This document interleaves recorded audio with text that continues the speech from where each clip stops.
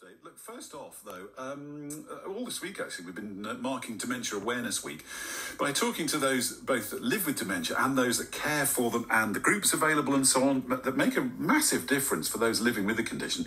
Well, today we're talking about the links of music and dementia, and for people with the condition, even those who've lost their ability, well, essentially to communicate at all, or perhaps at the end of their life, music can be a really powerful way to trigger positive feelings and to connect with other people. It is a remarkable thing.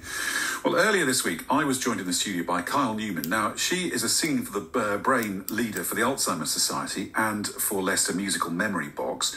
Well, Kyle brought in Shirley and Ray Stokes and Martin Corey with her. Martin and Ray are really good mates and both have dementia. And Shirley, Ray's partner, began, well, essentially just by talking through his diagnosis. Ray was diagnosed during COVID. That was all done on a Zoom call. Didn't see a doctor, all on the Zoom. And then the diagnosis comes by letter. And then you think your world has just fell apart.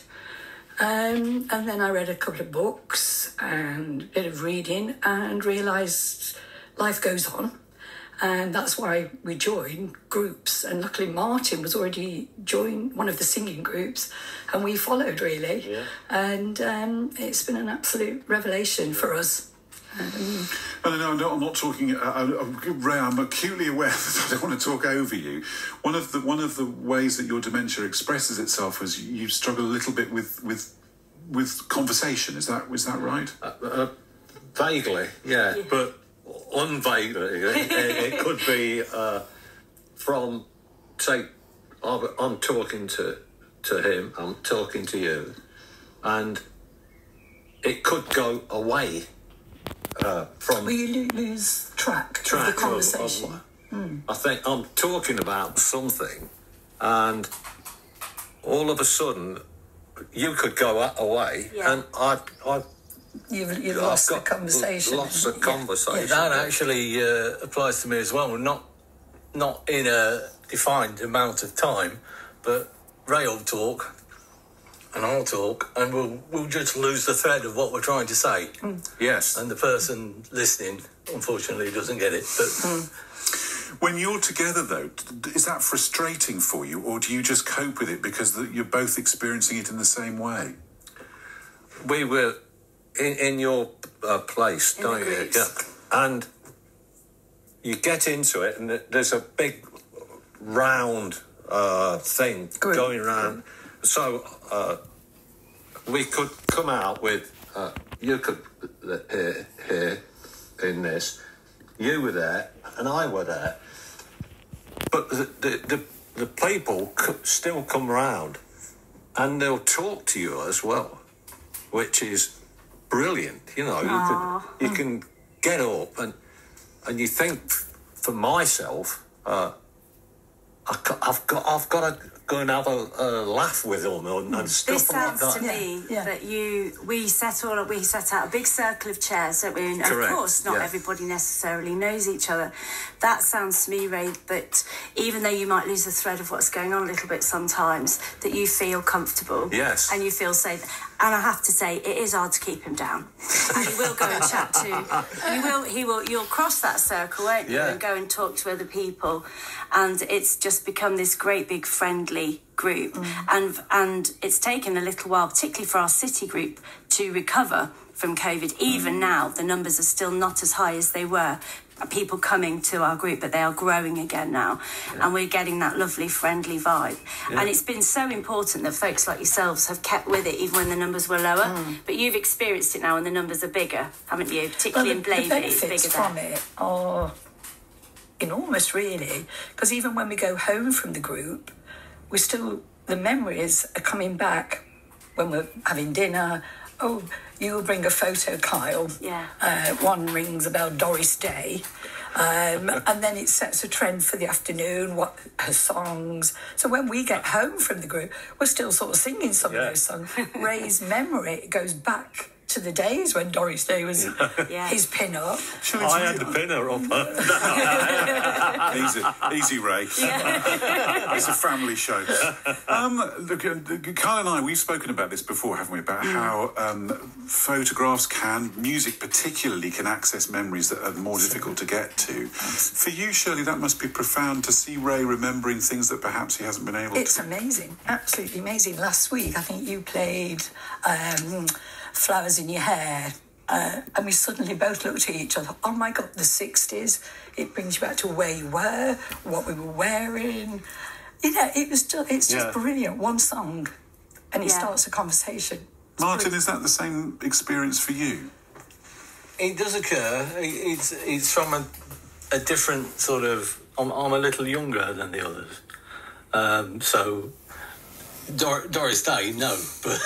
But something will... The Clash.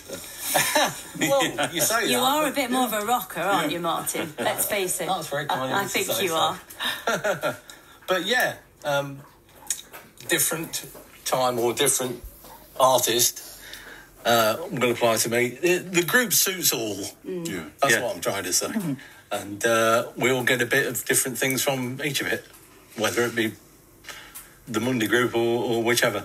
Shirley, I spoke to a group of carers a few days ago in Quorn, actually. There's a deep dementia group there, and all of the carers said, without exception, that joining the group had been life-changing. Yes, Steph. And our friends are amazed. Where are you going again? What are you doing? It sounds great. I think they thought we'd shut ourselves away in a darkened room from diagnosis, and this has just completely changed our life, really. Yes, we're out and about, and you have a bad morning, but you're going to be singing in the afternoon. There must have been times post Ray's diagnosis where you thought that that's what was coming. Draw the curtains. Absolutely. Put the telly on and wait for the end. Absolutely. It hasn't turned that way. No. That takes a bit of determination, though, doesn't it? I think there's a lot of effort goes in to try and work the diary out now. I'm so busy. Busier than before. I don't think I need to say very much. And the 3 million emails from Kyle. Kyle is quite determined, there's no doubt about that. She's a very organised person. And Kyle, the thing is that these groups, whether it be your group or other groups, there are lots of them about, right across the East Midlands. And, the one thing I've learned from talking to lots of people quite intensively over the last few days is that the groups make a difference. It doesn't matter what the group is, join one. Yes, absolutely. Get out there. One of the things that I'm very keen on when I'm talking about what I do, just to friends or anybody that I meet that's new, is changing the perceptions of what it means to live well, living with your diagnosis. As Shirley said, huge shock, to actually see it in black and white. That sounds awful, by the way, in COVID, to not even have somebody in front of you explaining things. But as you said, life goes on, and you don't have to shut yourself away. There are loads of great activities on. Obviously, I'm particularly keen on people coming to music groups because of the effect of music having on the brain. And I think it's really important at this point to say it's completely irrelevant whether you consider yourself to be musical. It's not that. We're not choir. We do make quite a nice noise, though, don't we? And we do, we sing in harmony. We create harmonies using songs people already know. But because the musical memory is a separate thing. That's why it opens these doors that then stay open for longer in the day, which is really great to hear as well. And getting music on physically changes your chemical makeup in your body. It changes how you feel. If you really are looking around and you can't find something musical near you, then absolutely join anything, the friendship aspect of any group. And let's face it, if you're going through something, the best people that are going to understand that are people that are going through it. We can all say, I can only imagine how you feel. But if you're in a group with people that are going through a similar thing to you, then it's going to help for sure. And Martin and Ray, look, it seems to me that what you've told us so far, that actually going to the groups makes you feel heard, makes you feel safe, makes you feel part of something. Without a doubt. when did we start with you? About 18 months, maybe. Probably, something like Yeah. that. about 18 months ago. They came to one, and then I told them, we've got other ones around, and then they now come. Yeah, but then from that group, we were talking to other carers and people with dementia, and they say, "Oh, don't you know about the others?" So you finish up with another group, and then Yes. it's quite, It is fantastic, isn't it? As well as trying to keep normality with what we used to do, bowling and things like that. Yeah. I think that's amazing. It's a joy to meet you all. It really is. I'm so grateful for you taking time out to come and sit in the studio with us. It's really kind of you. Carl will get the contact details in a second or two. Martin and Ray, thank you so much. And I guess your advice to other people living with dementia is join a group. Yes. Well, I mean, I'm the person who joined the group. I just rang Kyle up. All I got was a phone number. Didn't know what it was going to come of it. And here I am now with these three nutters.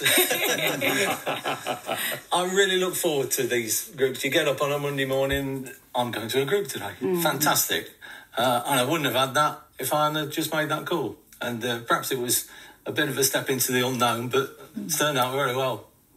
Thank you so much for coming in and joining us. It's been a joy. Thanks, guys. Thank you. Thank you. Can I just say as well, I think given that Martin, he ever so slightly younger than Ray and Shirley, and I think we very much try and reflect that in our groups, because I still will have people saying, is it all about, wartime music? Well, absolutely not. So we have a songbook, and it's got Doris Day in there. Oh, certainly. But it's also got 10cc in there. It's got steps in there, hasn't it?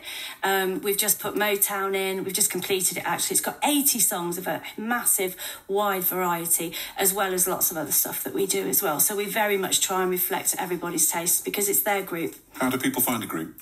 They can find us on Facebook. We are on Instagram, Musical Memory Box, and we have a website, which is, of course, www.leicestermusicalmemorybox.co.uk, and our phone numbers are on all of those things. We thoroughly encourage people to give us a ring. Give us a ring. We don't have waiting lists so much. If we outgrow a room, we'll look for a bigger room.